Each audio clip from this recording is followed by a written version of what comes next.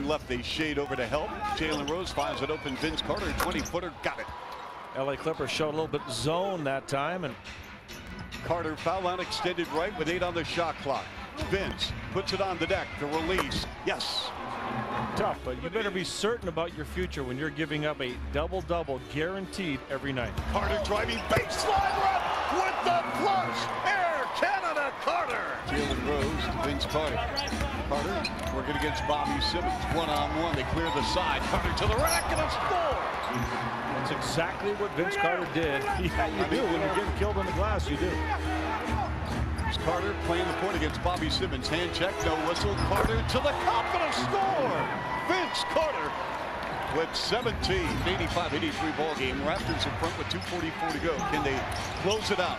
Can they finish the deal here at Staples? Carter foul line left against Simmons.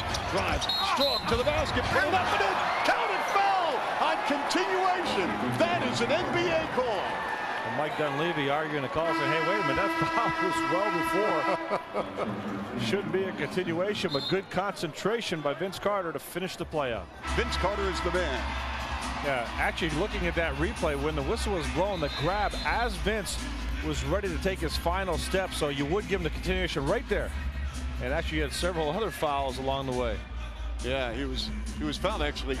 Hope you're enjoying our broadcast on Rogers Sportsnet, the Fan 590. Carter one-on-one with Quick Richardson, 21-footer. Bam! The franchise is delivered. Left elbow, going to the rim and a score. They're going to wave it off. A charge. A huge call by official Zach Sarba.